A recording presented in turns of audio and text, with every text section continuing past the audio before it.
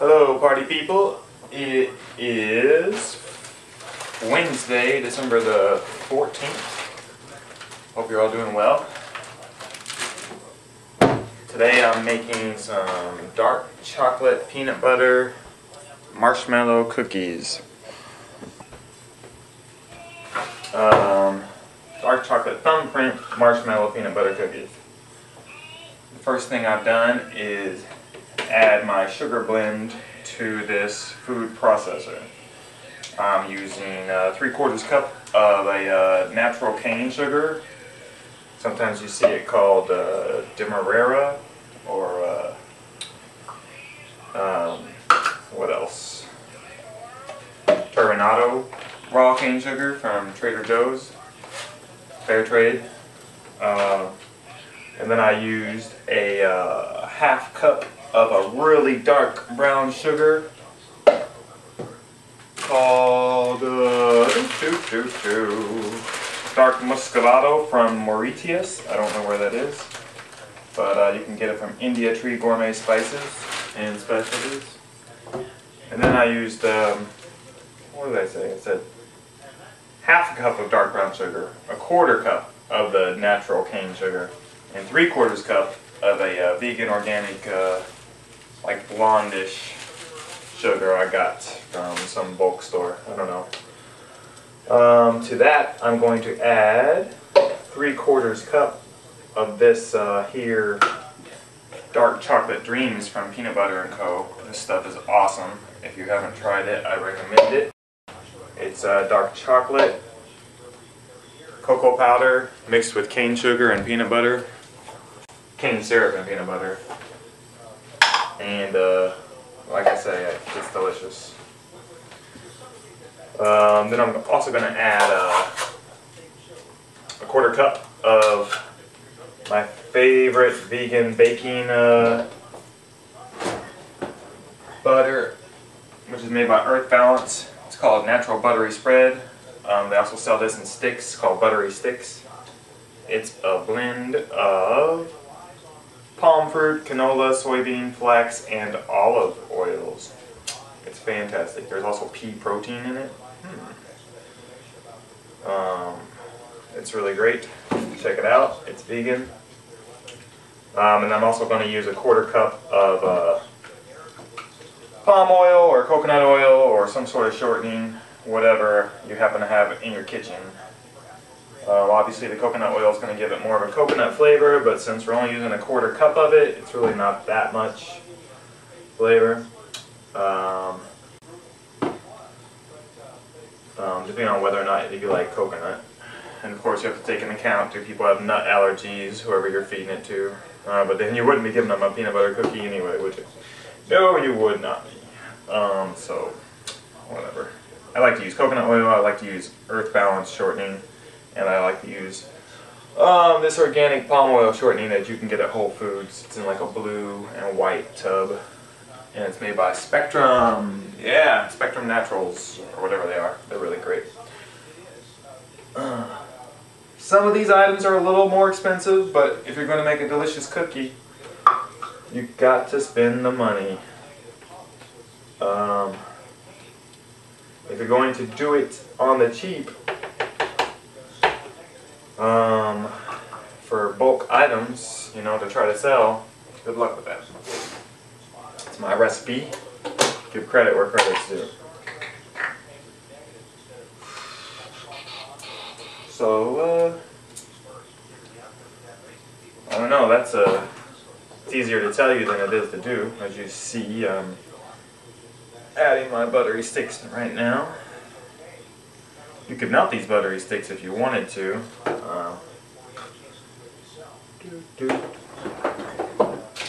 So it would be easier to just melt it in the microwave and then pour it into some popcorn or something sometime. Going with my Earth Balance shortening in stick form. 4 tablespoons with a 1/4 cup.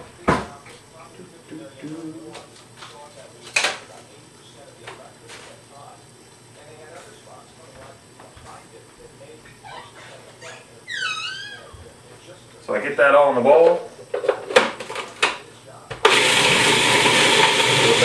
go.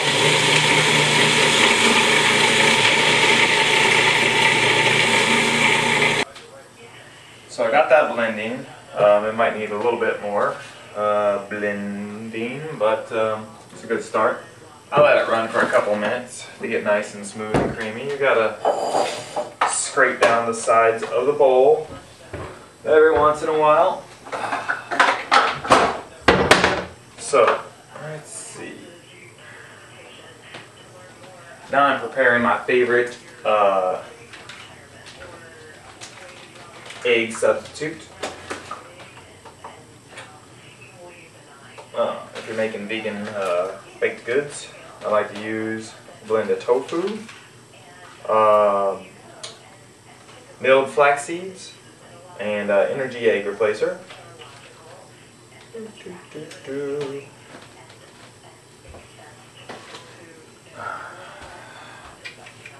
So I put 50 grams of tofu in this here bowl.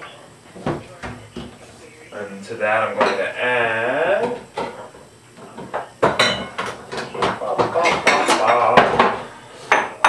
a tablespoon of flax seeds and 2 tablespoons of soy milk. Why 50 grams, you may ask? Well, simple. I weighed an egg, and the egg weighed 50 grams. So I said, I'm going to use 50 grams of tofu. These cookies are definitely brought to you by soy.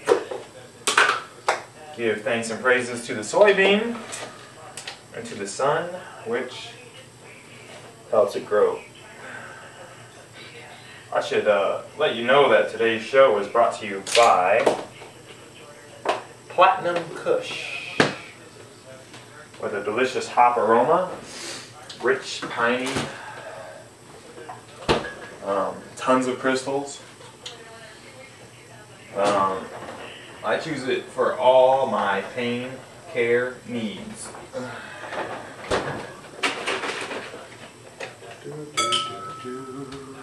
You never know.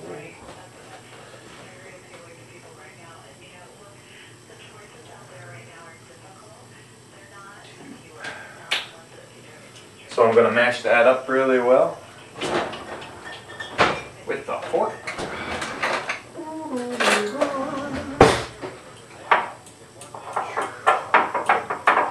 I go for a kind of like a scrambled egg texture.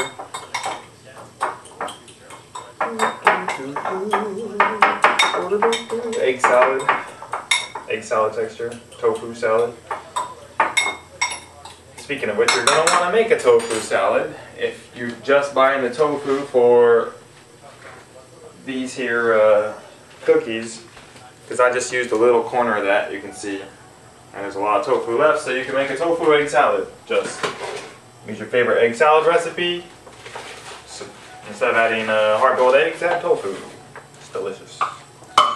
So I'm going to measure a 1 3/4 cups of all-purpose flour. No, these are not going to be spelt-free. Spelt-free? Haha. Gluten-free. They will be spelt-free. Well, you can make them with spelt if you have gluten allergies, I think. Well, that would be allergies to wheat gluten. If you got allergies to all gluten, you'd have to make them out of like a white rice flour or something like that. It's not going to lend the best results. But maybe then you want to add more energy egg replacer. I don't use very much of that. But if you're using white rice flour, you might have to use more.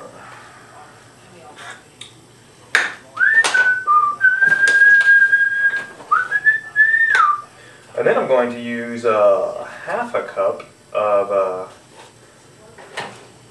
either sorghum flour or millet flour. They both have a light, sweet flavor and like pastry flour texture.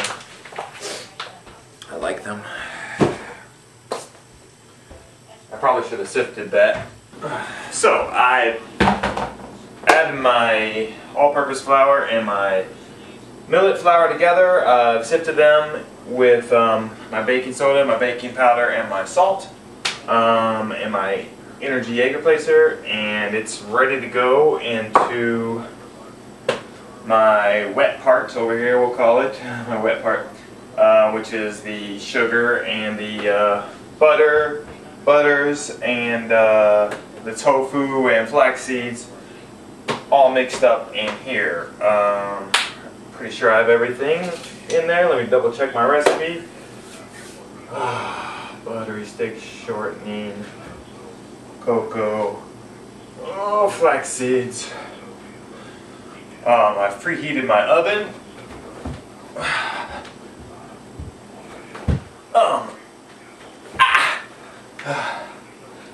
I'm so excited. I think I'm ready to go. Gonna add some chocolate chips, and then I'll start making the thumbprints.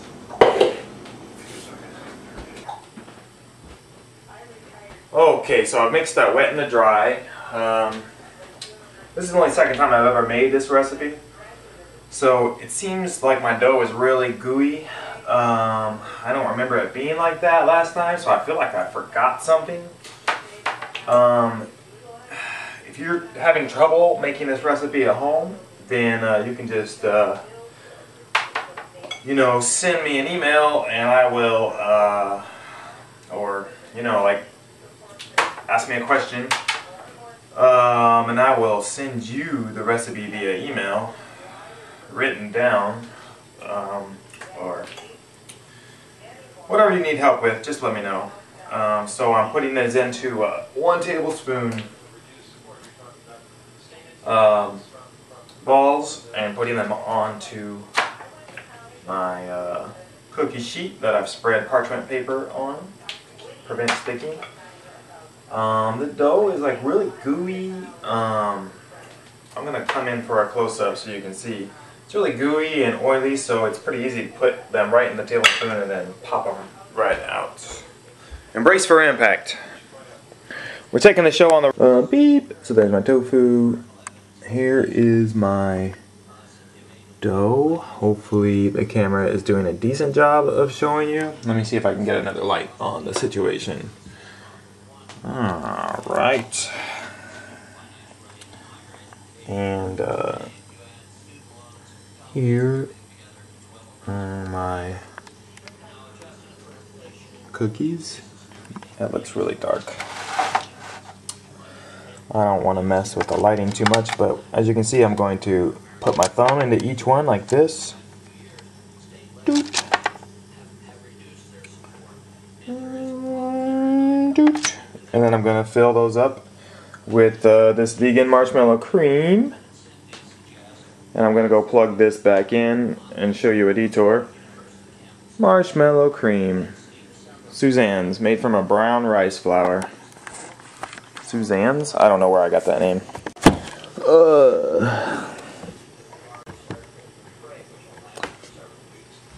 So now I'm going to dip in the marshmallow cream. A spoon. And then just pop it on there. Make it gooey.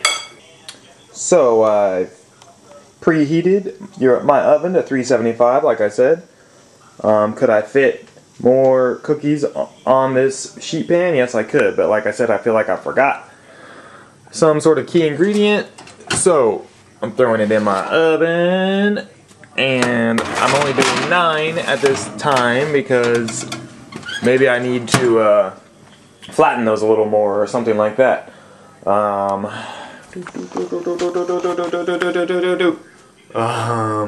Maybe I need to flatten those more or something like that. So I'm going to bake them for 12 minutes at 375 degrees. Don't forget to turn on your timer.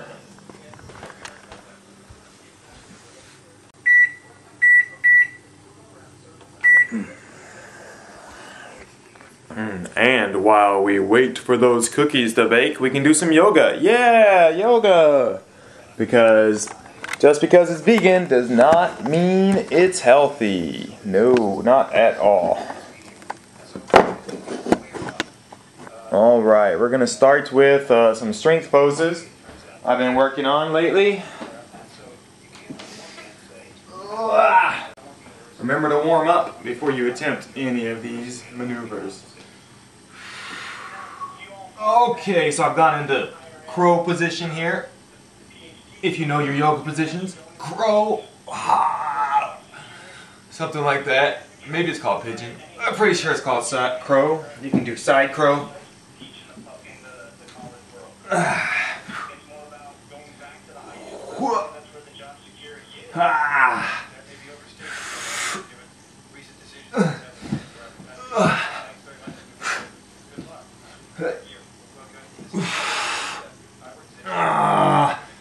Anything you do on the right side, you gotta do on the left side. That's how a yogi gets his balance.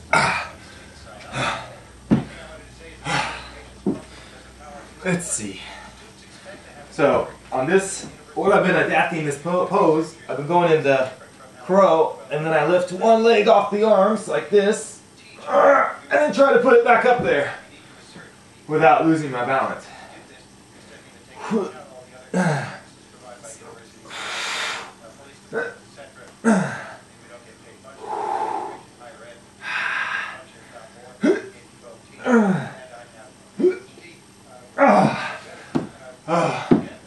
And it's a little difficult to do. Next, I'll try to do a headstand.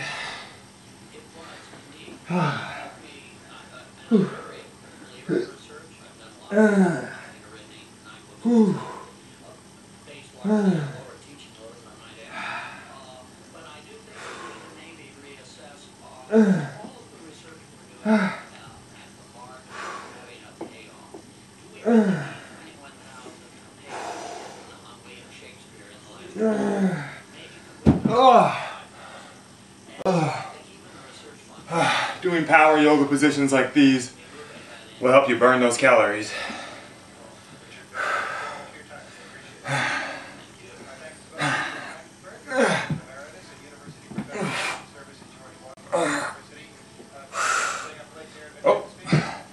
Or you can do some one-arm push-ups.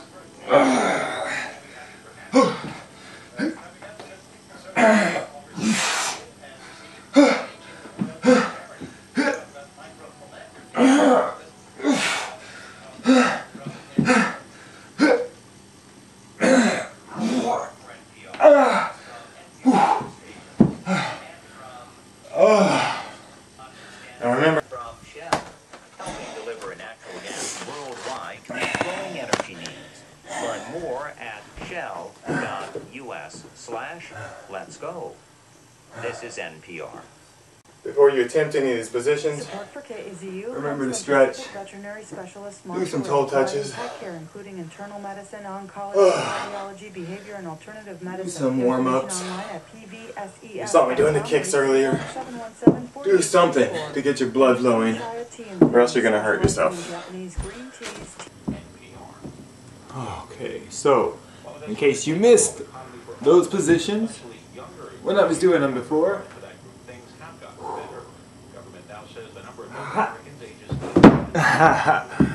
don't do that. That's dangerous.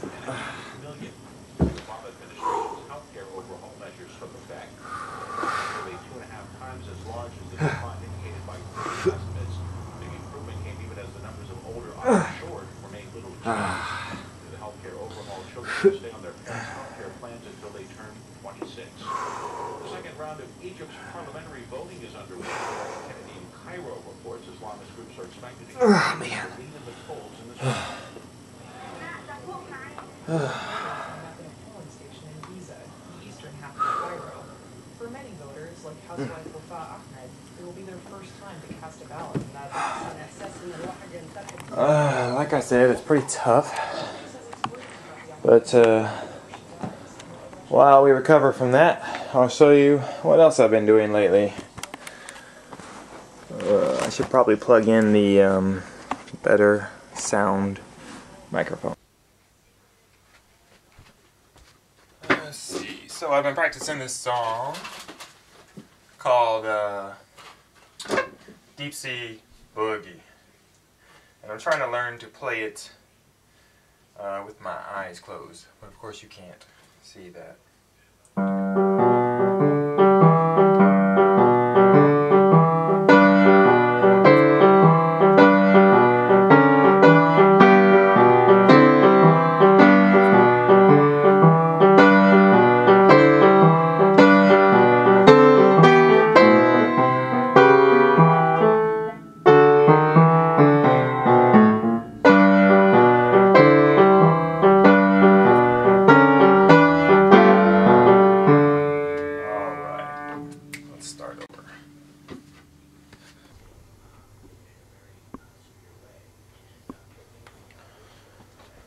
Okay, we're gonna try that again. First step didn't go so nicely.